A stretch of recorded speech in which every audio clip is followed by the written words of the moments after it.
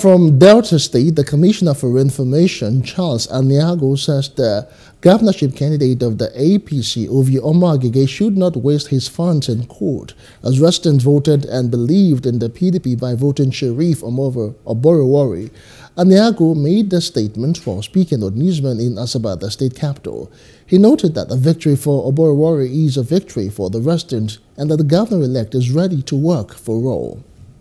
So you understand that going to court will amount to just wasting funds, and I know that those funds will be useful to his party, because that party is heavily bruised on account of this defeat. But we have said we will work with him, we will work with other members of the APC, and those who decamped, we do hope that in the course of time they will realize that integrity pays. It doesn't appear to me that they showed integrity if after working with us for this number of years and just less than a week, less than 3 days, less than 2 days, you are jumping ship.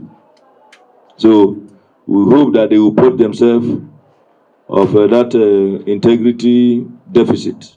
Hello, hope you enjoyed the news. Please do subscribe to our YouTube channel and don't forget to hit the notification button so you get notified about fresh news updates.